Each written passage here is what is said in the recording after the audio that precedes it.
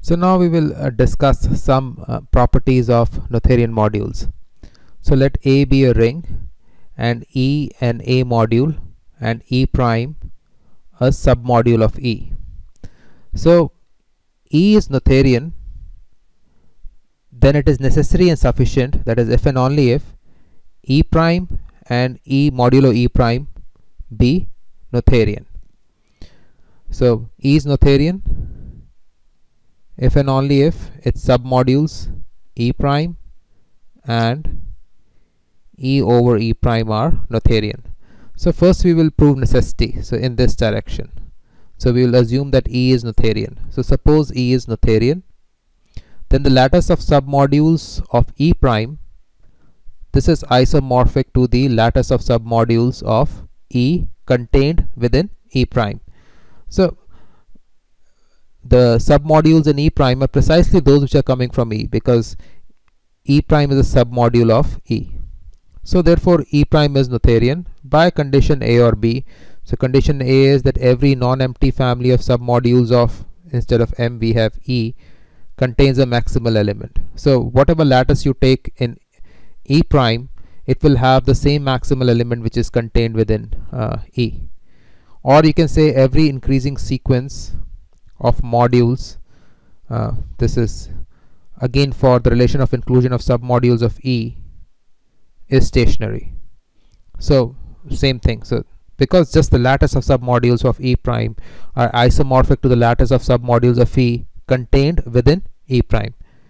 And the similar case is for E over E prime. So again you start with E is Noetherian. So the lattice of submodules of E over E prime. So what are the lattice of submodules over E prime?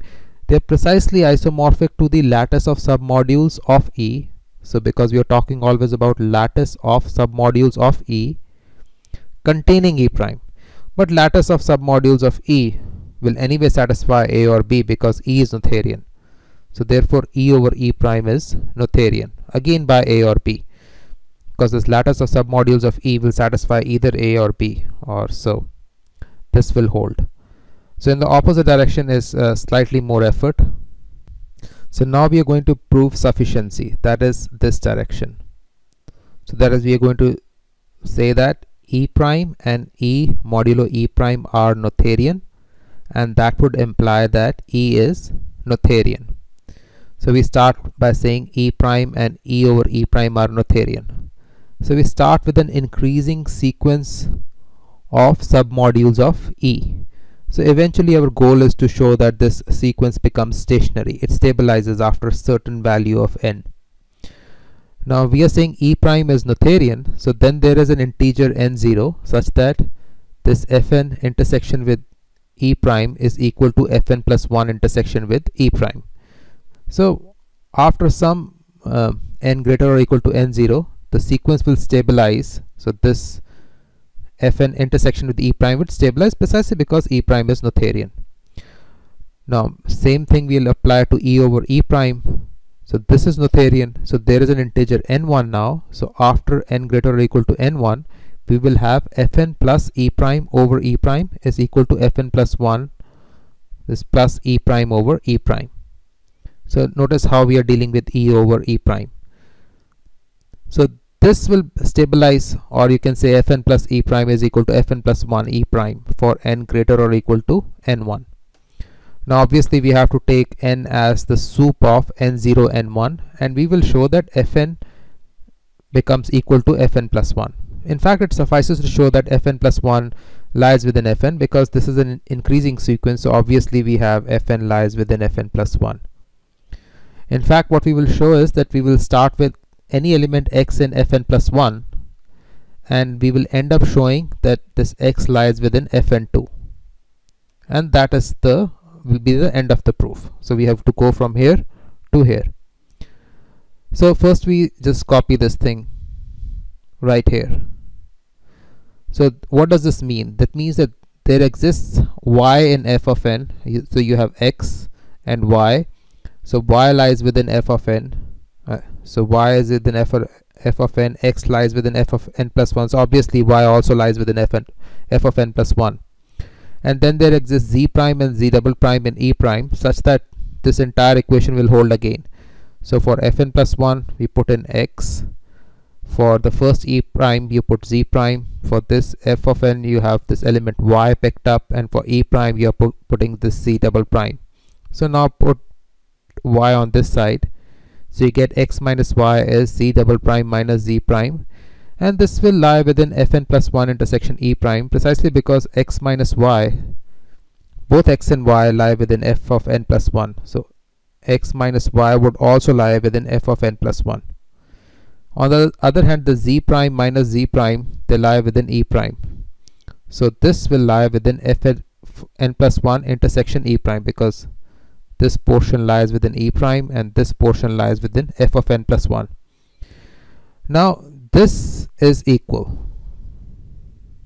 So this is precisely this statement right here. So now we are using Noetherianness of e prime.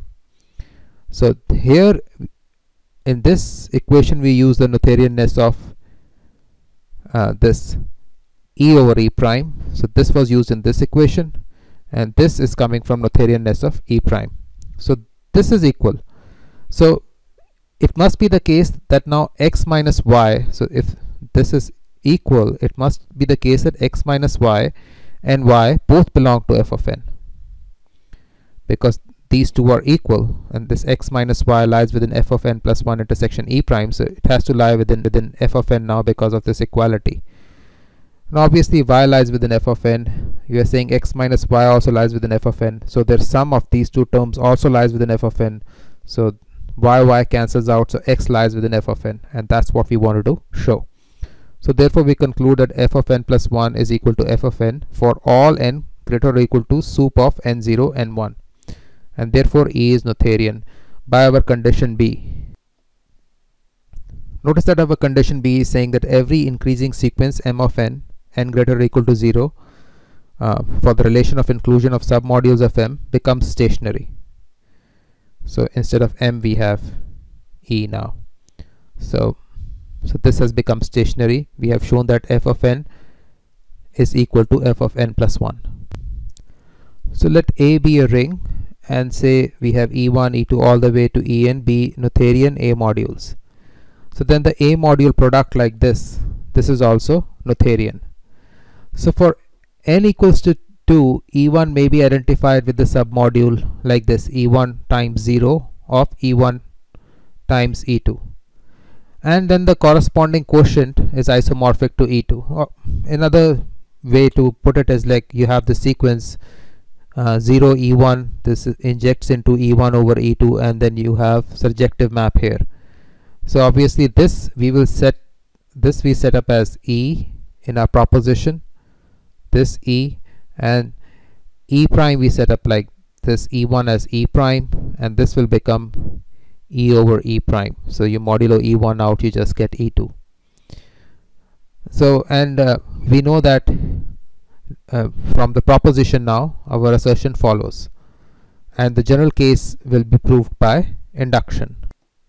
So here E is Noetherian if and only if this E prime and E over E prime, or E1 direct sum with E2 is Noetherian if and only if E1 and E2 are Noetherian.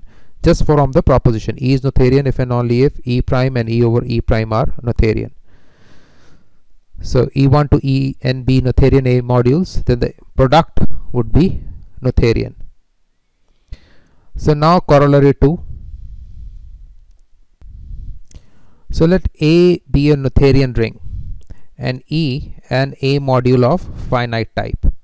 Then E is a Noetherian module, and therefore all its submodules are of finite type. So this is also easy to show. You just follow the definition. So E is of finite type. That means the quotient of a free module of finite rank. So basically this is what it means to be a finite type. So this map is onto. So that means E is of the form an modulo some r.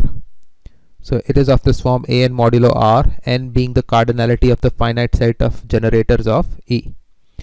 Now this corollary therefore implies that an is Noetherian, precisely because A is a Noetherian ring. So then you can take its copies and you will get an, which will be Noetherian. So since this is Noetherian and A is Noetherian, so instead of E here, we can say that, so here we can say it as AN, and then this combined with the proposition, it implies that AN over R is Noetherian 2. So that is it. From Noetherian ring A, we constructed another Noetherian ring AN, and from here we said that AN over R is Noetherian, and that is the end of the story, and this is our finite type.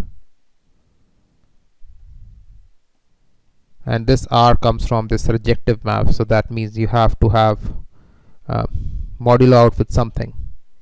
So this E has to be of the form AN modulo some R because of this surjectivity here.